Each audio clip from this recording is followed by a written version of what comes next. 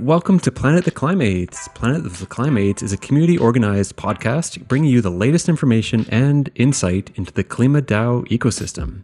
Klima is a blockchain protocol backed by carbon credits that's fighting climate change by giving people an opportunity to offset their own carbon footprint and get rewarded for doing it. Now, Klima sits at the intersection of cryptocurrency, game theory, and the carbon credit market, so there is no shortage of great stuff for us to talk about. Now, besides being a carbon-backed asset, Klima's fundamental mission is to drive up the cost of polluting while simultaneously making it increasingly profitable for individuals to take actions to help solve the existential threat to humanity that is climate change. Now, if you're thinking, that sounds too good to be true, you're in the right spot because today's guest is ready to shed some light on the carbon markets and what's going on under the hood with Klima that makes this incredibly ambitious mission possible. My name is Phaedrus. I'll be your host on this adventure. I'm joined by my friend and co-host Reg. Unfortunately, Diamond Hands couldn't be with us today. We're going to discuss the latest Klima news, drop some occasional alpha on the show regularly, and connect you with the biggest and brightest names currently exploring this space. So for today's episode, Reg, why don't you take a minute and just tell us a little bit about why you're hyped and excited about today's guest, Dionysus.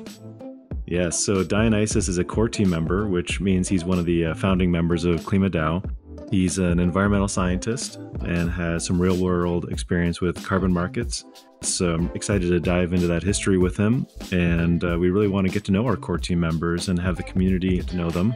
We want to hear about the kind of the background of the formation of KlimaDAO as well as his future vision. So I'm really excited to speak to him and get to know him a little bit better. Oh, totally. Yeah, and I think that's what I'm excited about too. Just, learning more about Dionysus as a person, like what's his background, what's the story. And I think as somebody who took part in the liquidity bootstrapping pool, I would love to just hear like what was going on behind the scenes at that point, what was going on behind the scenes in the earlier days, weeks, and months ahead of that too. Just really excited to learn more. It's enough about us, enough about the show. Let's just jump right into it.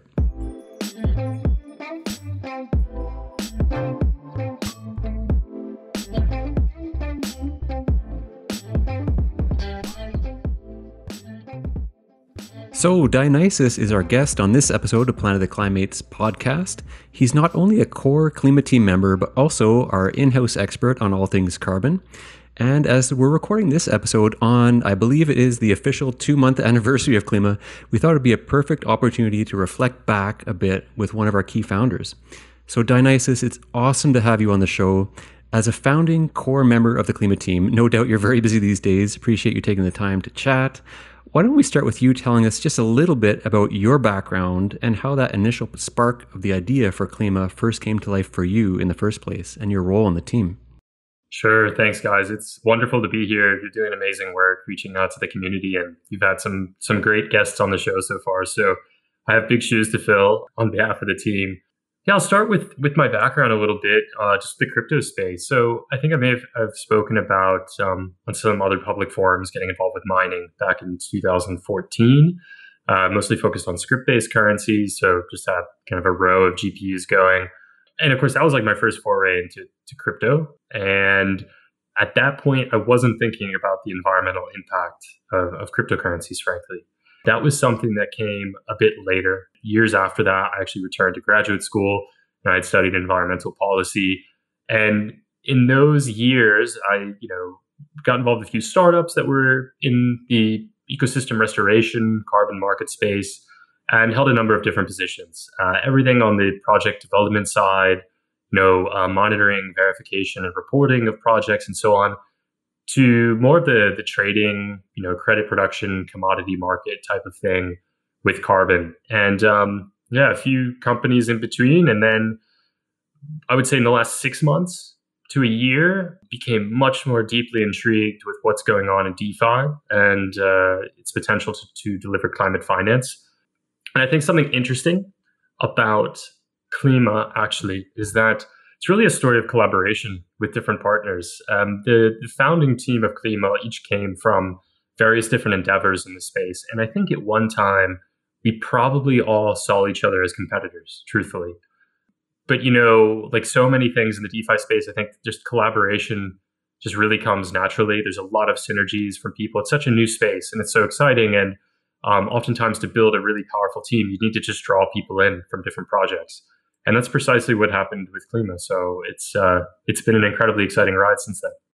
So you did you did graduate work in environmental science. Can you tell us a little about your career after that? Yeah, my academic background is in carbon accounting, essentially. So developing models to compute the carbon footprint would be the classic term that's used oftentimes on the carbon account. I think a bit more of an accurate way of looking at it. So I did that for various companies, universities, et cetera, did research on that. And that was knowledge that transferred over to work I had done advising some of the groups that were building carbon calculators for blockchains. So, there's been some really interesting work here, a few different startups in this space. For instance, I think Offcentra has done work here. They have the carbon.fyi calculator. I believe Project Wren actually employed some of the research that was done with Offcentra and a few other stakeholders on this. You have, I think his name, Kyle McDonald, has also developed some methodologies to account for the emissions of the Ethereum blockchain. So it's been really interesting, watching that develop. Anyway, after graduate school, though, I actually started a company that was not in the crypto or the climate space. It was actually in the healthcare space, and that was a fantastic experience in a lot of ways in just the role that business can play in reaching impact. Can't give too many details there, not to fully dox myself, but it was a very, very powerful experience. And then after that, I kind of came back and started another company that was more in the climate space. And from there, just connecting with people, networking, and loving to see this growth that's happening in the DeFi and the climate finance space. So how did you meet the rest of the core team members? Was it mainly through Olympus, or had you interacted with them on prior projects?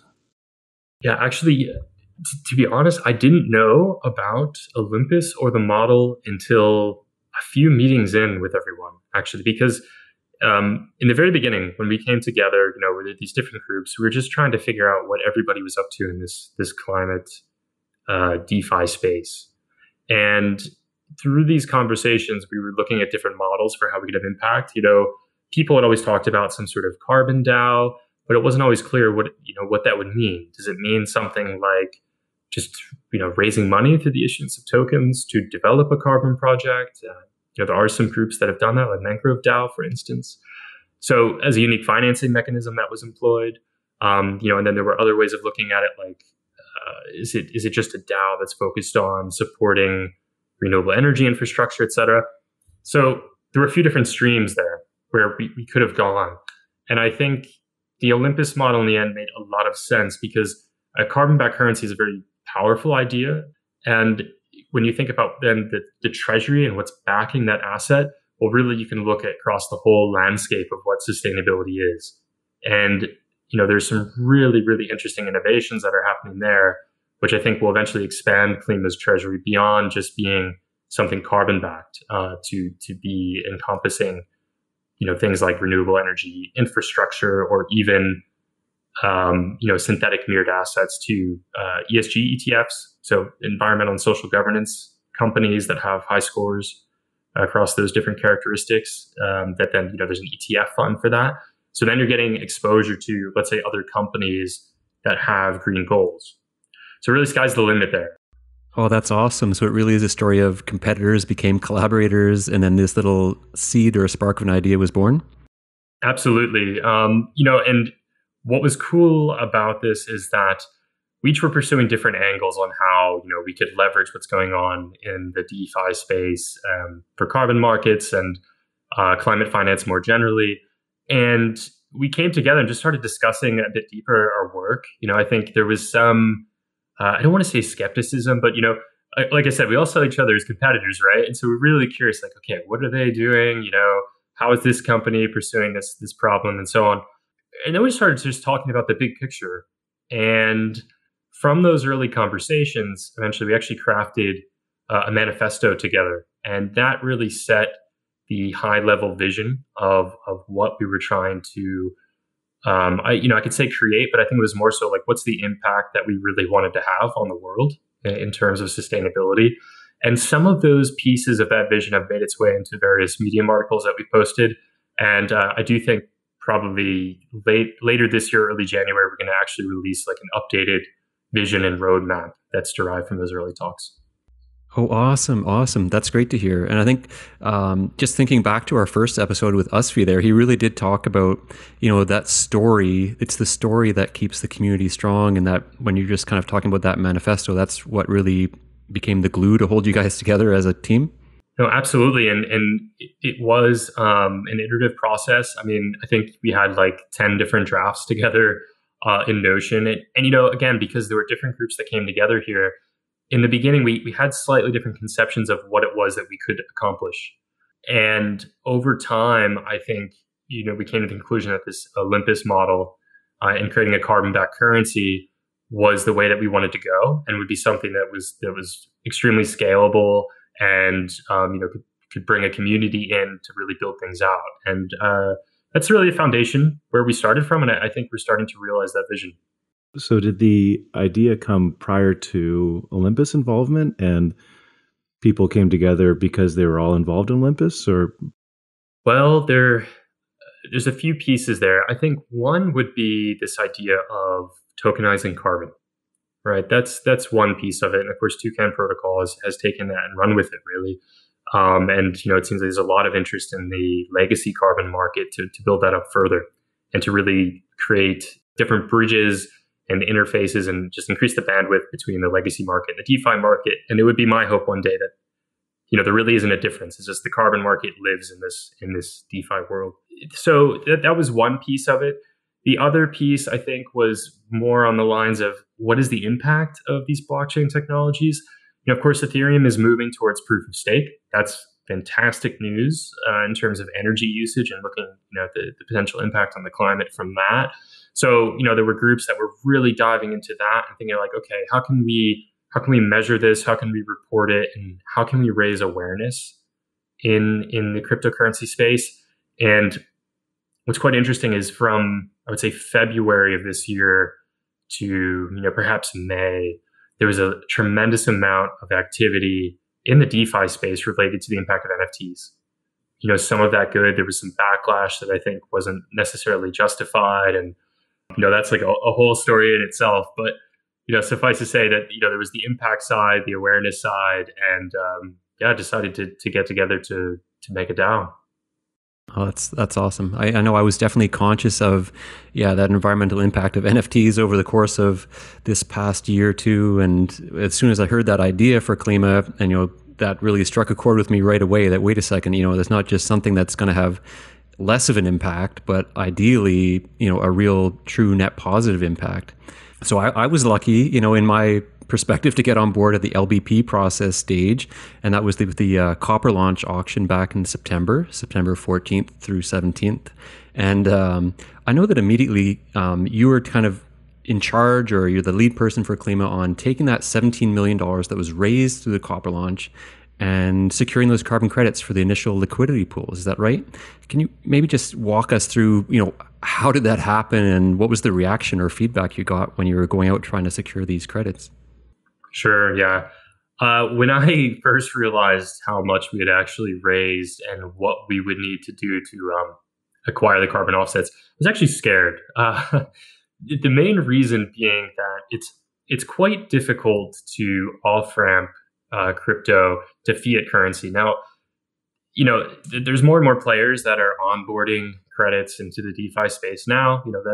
That's a fantastic story of how like the bridge has really scaled, and more and more legacy players have gotten interested.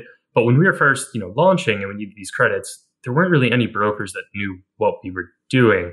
So we had to find ones that were somewhat tuned in to the crypto space. And luckily there are some quite big commodity players that were okay receiving USDC, for example. And there were some other brokers that had already interfaced a bit with clients in the crypto space, and they had Circle account set up, or some Gemini account, and they could off ramp some of that USDC because project developers in the carbon market, to my knowledge right now, they're still accepting fiat currency, and that's what they want. So that was a huge challenge in a way to actually convert what we had raised to fiat to actually purchase the offsets that we need. Wow. So tell us about what you're working on and what you're excited about for the next few months. Absolutely. I'd say I continue to be surprised in a very good way. The first big surprise, as I stated, was the funding that was raised to do that initial offset buy. That was a scary amount to us at first to then convert to offsets. So that was the first big surprise. I think the second was just the number of people we've onboarded. I think now we're getting very close to 60,000 climates, if not having exceeded that. So that's really incredible to us. Now the next thing would be thinking about buy-in. One thing that's quite important for Klima is that on one side we're interfacing with the DeFi space. So this involves partnerships with people in DeFi, like we have the market.xyz. You have people like TrustSwap that have already, purchased Klima as part of their sustainability agenda, et cetera. And, you have that crypto space more generally. But on the other side, what's equally, if not more important from my perspective, is the relationship that Klima has with the carbon market, right? And then eventually the broader climate finance market. And in this regard, I've also been quite surprised by how quickly a lot of different traders and project developers have reached out and have wanted to, bring their assets on chain and engage with the ecosystem. We've had talks with the World Bank at this point. We had people reach out from ICROA, so that's the International Carbon Reduction and Offsetting Alliance, ICROA. And, they're sort of like an industry body that sets best practices and standards for the voluntary carbon market.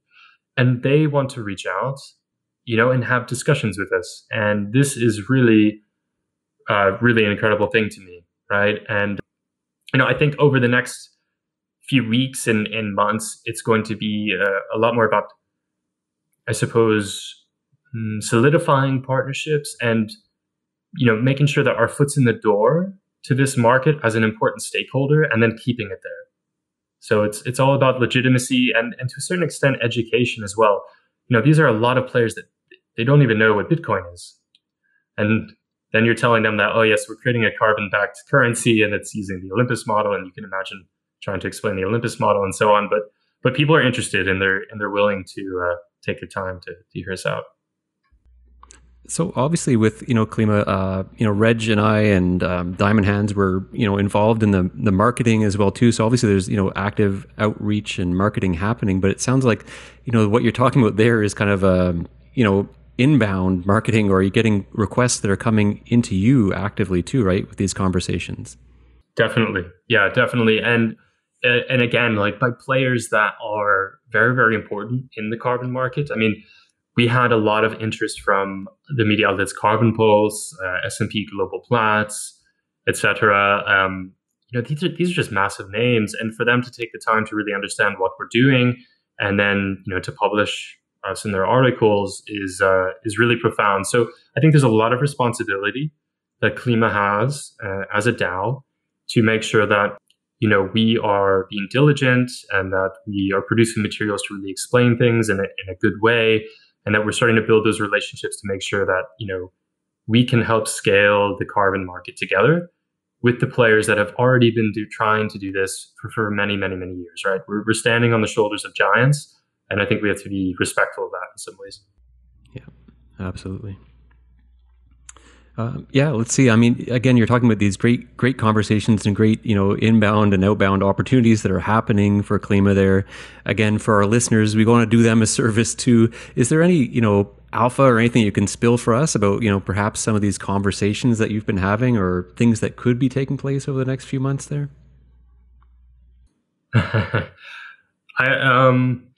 Well, the amazing thing about Klima is that, again, this treasury can contain a variety of different assets as long as, they're tokenized in some way, right? And Klima sits at the interface of two very high growth markets. I mean, crypto and DeFi and what's happening is just explosive. It's incredible. The pace of innovation that's happening and the disruption is quite profound. On the other side, you have the carbon markets, which are, frankly, incredibly bullish, but they need to be because this is a way for us to put a price on a negative externality, and it's a way for companies, individuals, governments, et cetera, to also direct financing towards projects which ultimately mitigate or remove carbon dioxide and other greenhouse gases from the atmosphere. So we're sitting right between that. And so we have this huge opportunity that we're building up to direct more and more finance towards these types of projects. And, I think like Joseph Pilland has already described quite a bit on what is the voluntary carbon market and some of the things related to the compliance market as well. So I won't dive into that necessarily, but I could talk about some of the unique things that crypto enables. So one of them, which I think is really, really interesting, is the tokenization and fractionalization of properties, essentially. So you've seen this with realty.co. They're doing it with rental properties in the US. And so what this does is it sort of democratizes access to real estate investing. You could split a single property into 1,000 tokens and then stream the rental income directly to these people and so on. This same model can essentially be applied to carbon offsetting projects themselves, both as a fundraising tool and then as a way to give exposure to everyday people that would then have these tokens to the sale of the carbon offsets.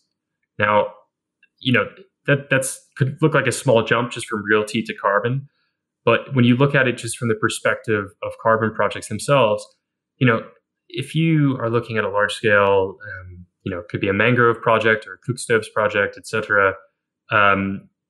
These are multi-million-dollar projects, and generally maybe you have like 5 to 6 investors. Sometimes it could just be one company that's paying a project developer to implement it, et cetera. And, then they're going to be able to generate carbon offsets at a specified price over a 10-year or 20-year period, depending on what technology type they're developing. And then they're going to stand to benefit from that, right? Because they have a guaranteed price of carbon over the next 10 years. And these are huge investment opportunities. You have massive companies that are scaling this out. But unfortunately, you don't really have a way for everyday people to have access to this. So that's something that we're looking at quite closely. There's some partners and associates of us that are starting to develop this and move it forward. And you can probably see where this is going. Of course, it's that these ownership tokens could find their way into Klima's treasury, and then they're of course generating returns because the sale of this future carbon is going to be taking place over many years, and then that can be streamed directly into the treasury. So that's something that I think is really, really exciting for us looking ahead. Oh, very cool. Who would be, is there a platform in development as far as that is working on this, or are you seeing an application of an existing protocol to this problem? Yeah, it is being worked on. It's a separate entity from Klima, because of course Klima's role is to build the carbon backed currency, to have this treasury there, and ultimately the DAO can vote on what assets we want to allow to be bonded into the treasury. But this is something in the last month I think has become quite apparent to us, is that Klima has essentially jump started this new market where we've bridged these two worlds between carbon and DeFi. And now all this, innovation energy that's in this space is being applied to carbon markets and, sustainability more broadly, or climate finance at least. That's super exciting to see, because I'm like quite proud that Klima actually had this effect, right? And now we're drawing in a lot of players. But again, I think we have to be careful about, what sort of things are being developed and how we communicate things to the legacy carbon market, because there already are people that are very skeptical, right? They see crypto as this Wild West. They don't quite understand it. And we don't want things to happen too quickly and perhaps out of control, where, negative things happen that just, make people view what's going on very negatively. And then they're less likely to actually kind of integrate what's going on in the carbon market with what we're building on chain. Yeah, I think education and just time in the market, so that people see our intentions, will be extremely important.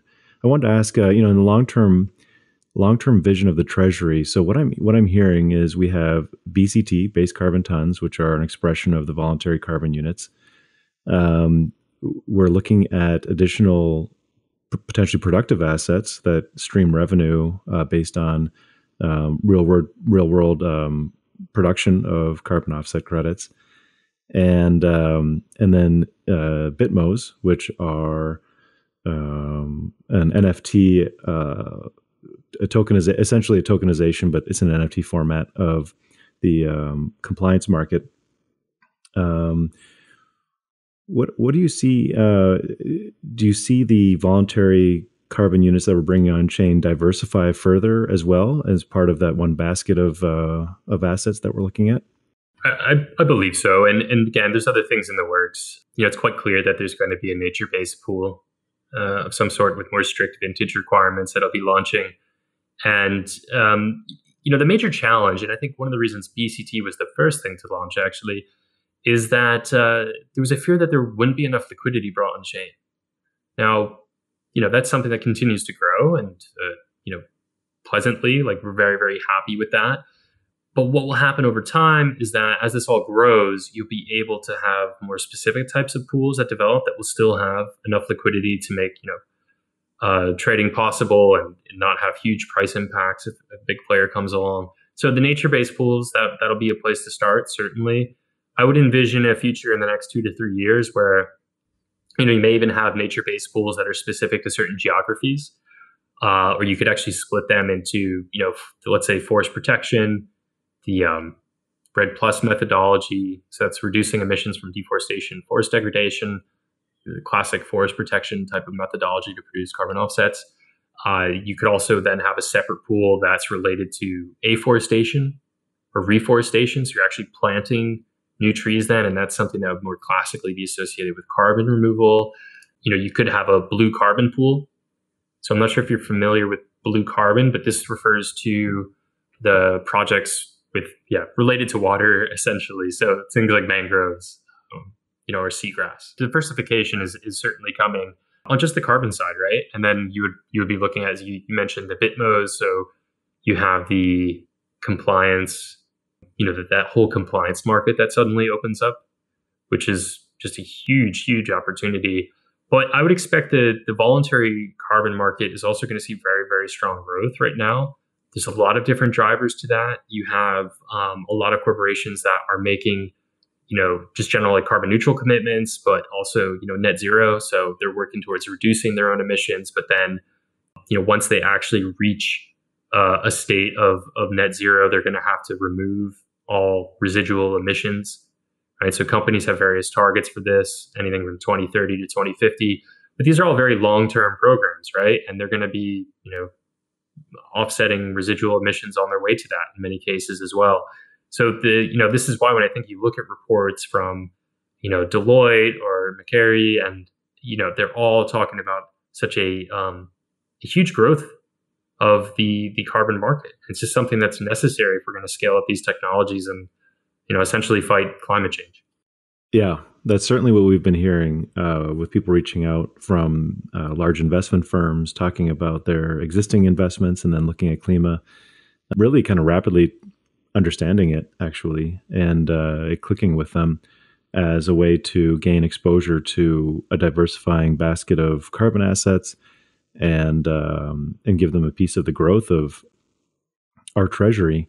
And a really interesting aspect of Klima's mechanics that perhaps aren't always emphasized, but is the fact that we own our own liquidity in terms of the USDC BCT pool, the Klima BCT pool, and then future pools. And so, my thought is that Klima will become positioned to be a major liquidity provider for the global on-chain carbon trade. Do you see that occurring? And what are your thoughts on that? Yeah, if you look at the volume currently, it's pretty amazing. BCT USDC and BCT Klima are the top two pools on SushiSwap in terms of liquidity. And that's kind of amazing in itself that it's above ETH USDC, and Polygon is just seeing some profound growth right now too. And I do see what Klima is doing as contributing to Polygon being, the climate finance blockchain globally. I do know that there are other players that have, they've initially started on other blockchains. They've built some products and such, but they are, essentially planning to move to Polygon.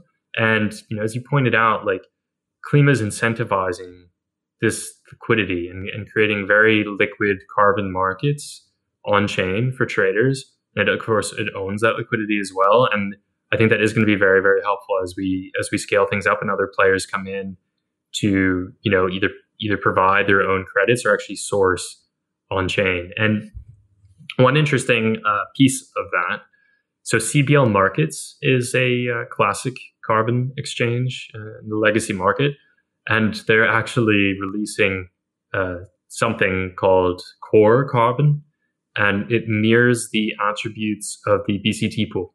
That's 2008 vintage and plus, and it accepts any technology type. So,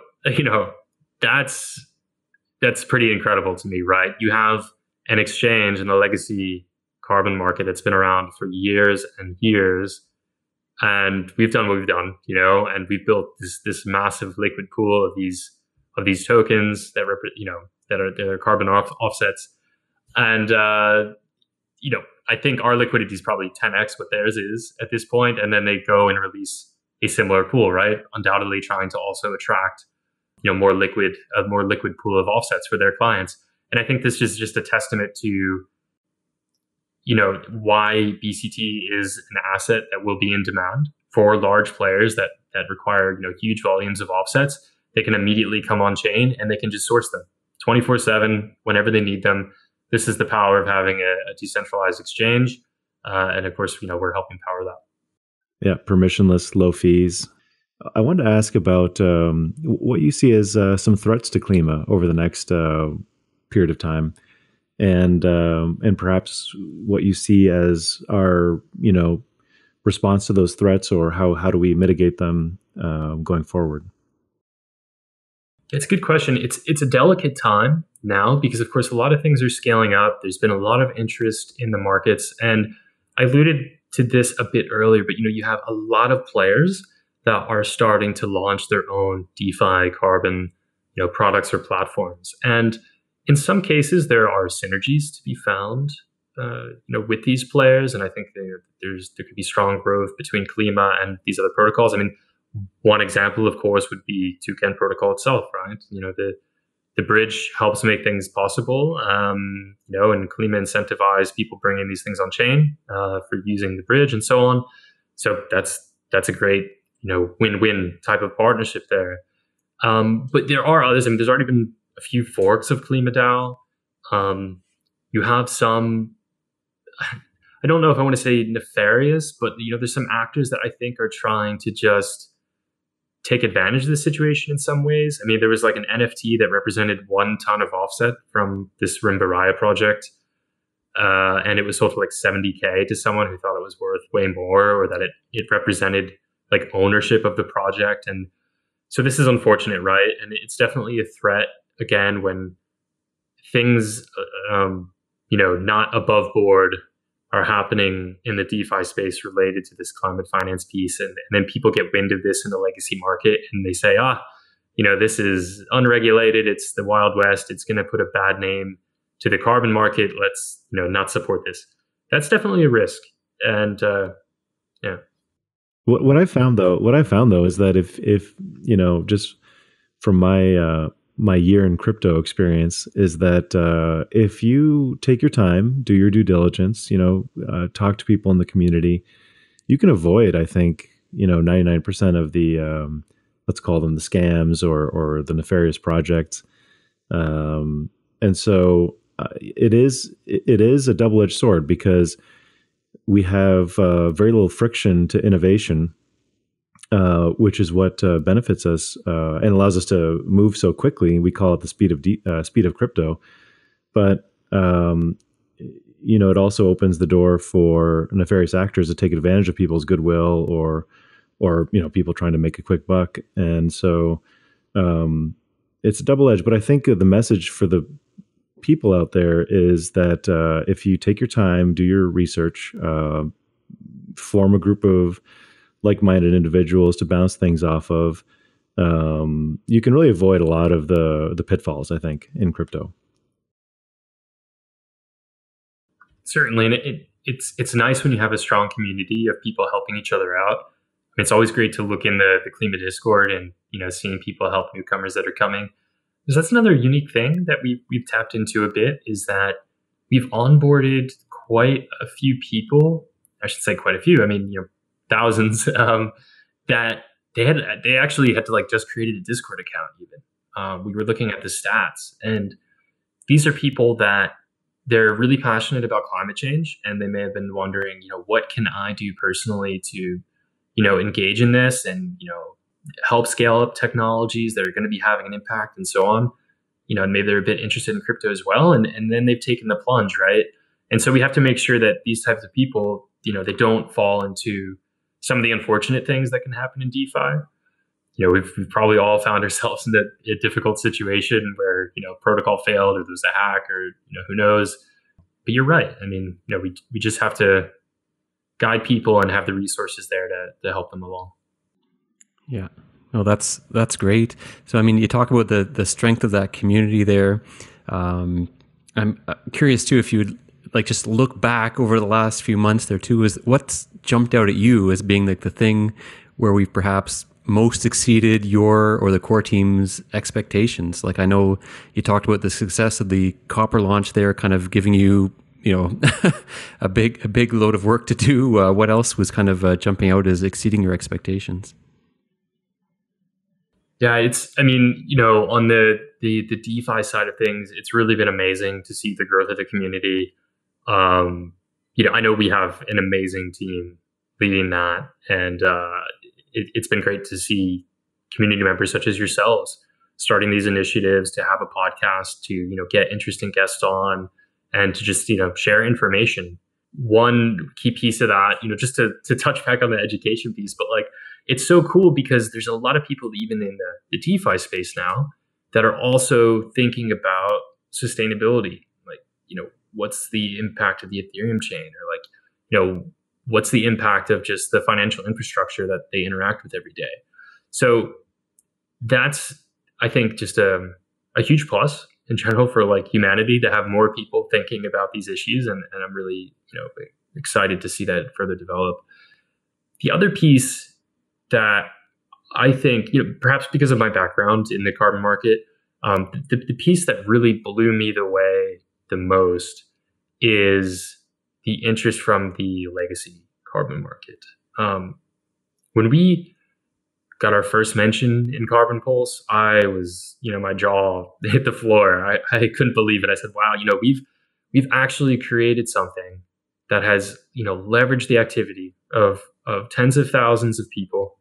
We've leveraged these innovative technologies in the DeFi space, and we have literally impacted this global voluntary carbon market. And then the second article came, and then the third, and then you have other stakeholders that want interviews with us to better understand the mechanics of the protocol. So that's been amazing. I'm hoping to see that continue, because, like I said, I think Klima is the start of really bringing this market on chain, making it more transparent, making it more accessible, and in the long run, disintermediating it to the extent that more finance is actually going from end users of these offsets directly to the projects themselves.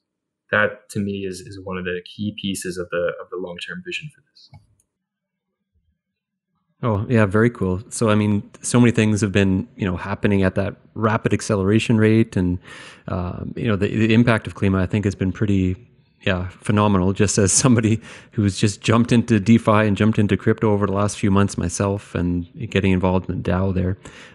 So, we'll ask you a little bit of a, counterfactual, or just if you had a little time machine there, and if you could jump ahead, let's just imagine, say, 11 years from now, or it's 2033.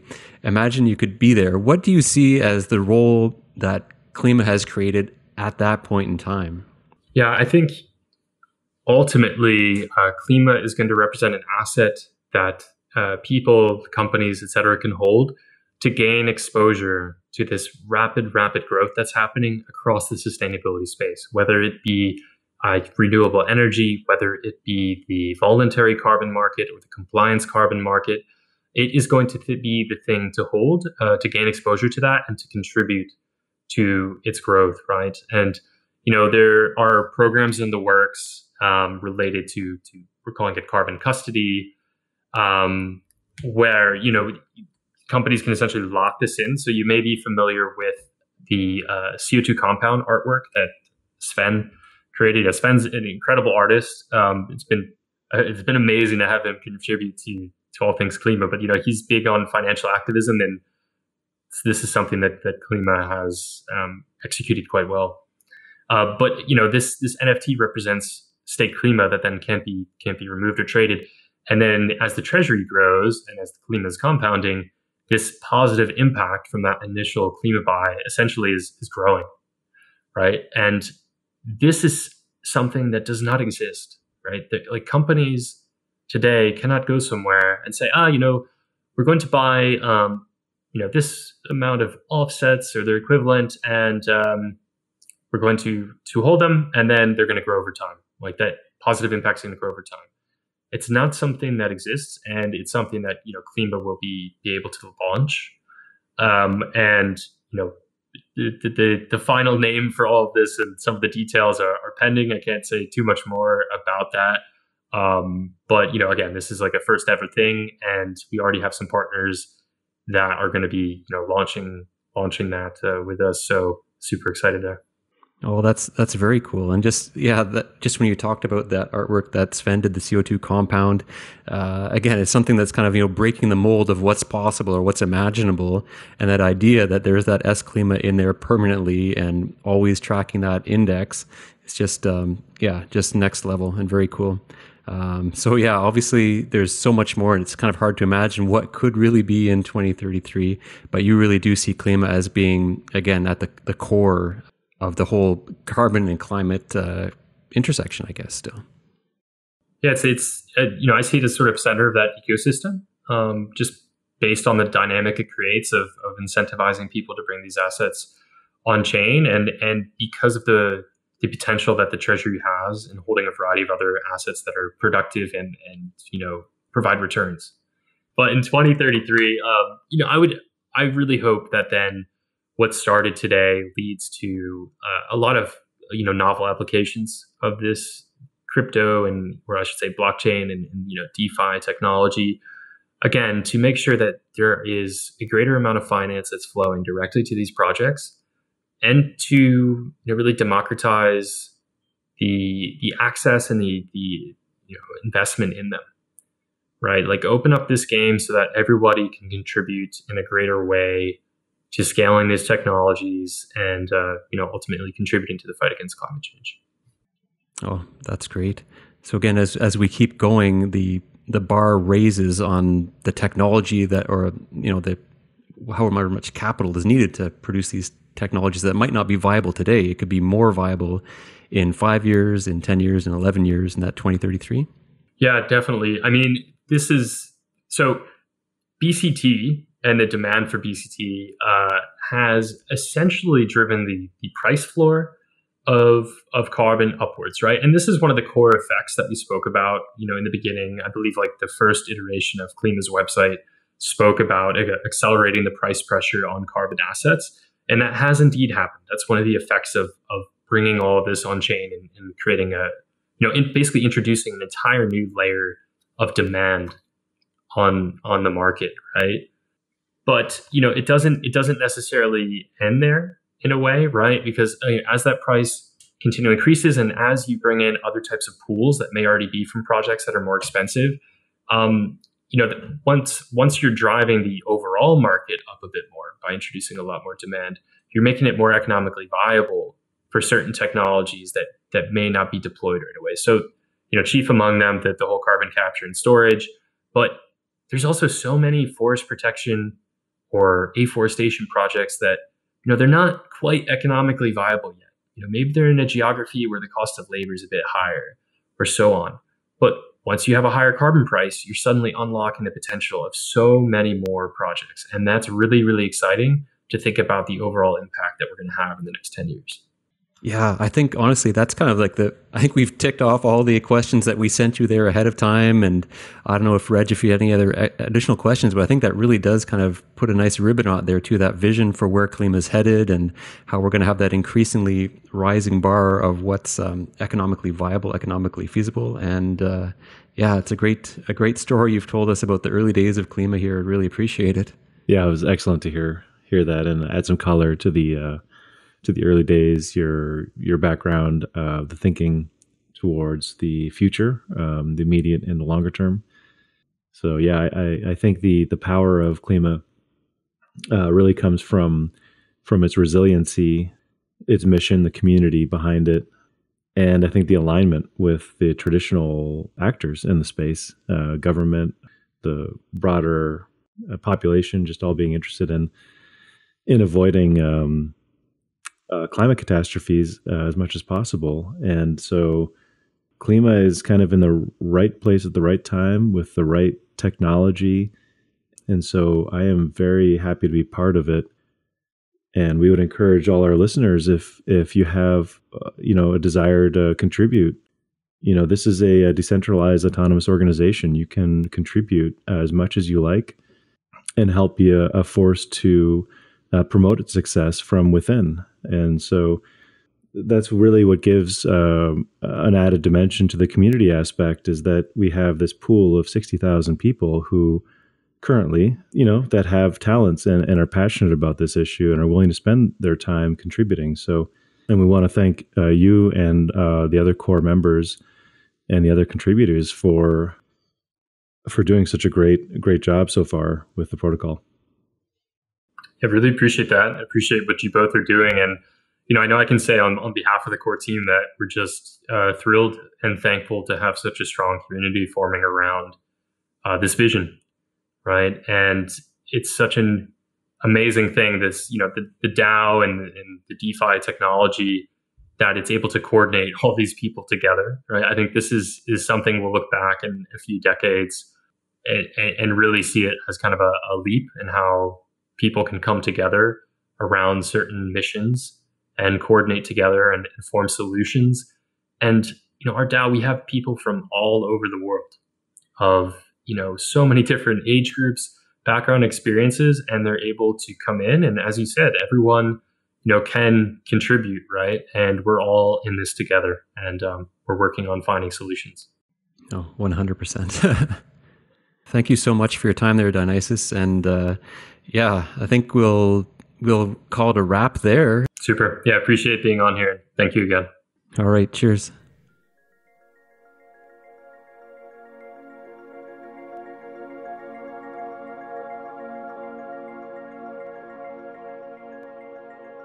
All right. Wow. That was just a great conversation. And I think it's so easy to see why Dionysus is an incredible asset for the Klima core team and for the broader climate community too.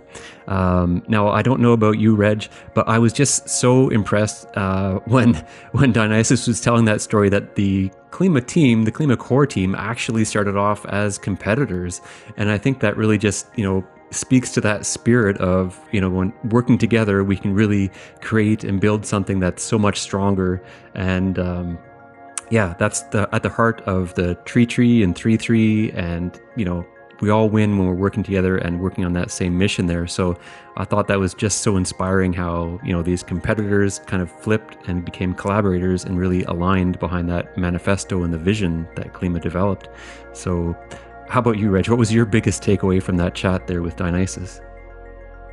Yeah, well, I think the competitor, that was a very interesting thing, because it indicated to me that they were all working on a similar problem but in different ways, and they still they got together and brought all of that together to form KlimaDAO. So I think that was a very interesting aspect. My other takeaways, the treasury diversification, I think that was new information for me, that these other voluntary carbon assets, which actually represent an ownership of a real world carbon offset project that can stream revenue into the treasury based on its performance in terms of sequestering carbon. And so that I think our community will find that very interesting. And also just hearing a little bit more about the uptake in terms of the traditional carbon market players, both government entities who are rapidly gaining an understanding of what Klima is doing and finding that we're aligned with their missions, and how in the early days they were able to find commodities traders who would take crypto for payment. I think that was another interesting story. So great conversation and very informative. I really learned quite a bit talking to Dionysus. Yeah, no doubt about it. So again, thanks to Dionysus for joining us today in this conversation on Planet of the Klimates. Now, just to remind you, for everything Klima, make sure you're hitting up KlimaDAO.finance, our official website, where you can stake, bond, and perhaps most importantly, find a link to the Klima Discord community under that community tab, the community button there. Now, as a decentralized autonomous organization, as a DAO, Klima is community driven, just like this very podcast. So join us and you'll find a great group of Klimates and plenty of opportunities to contribute and become as active of a Klimate as you would like to be too. So we hope you enjoyed this conversation and with Dionysus, and a big sorry that we missed Diamond Hands on this chat there too, but he will be joining us again on the next episode. So thank you so much for joining us and tuning in. We're looking forward to saying hello once again on the next Planet of the Klimates.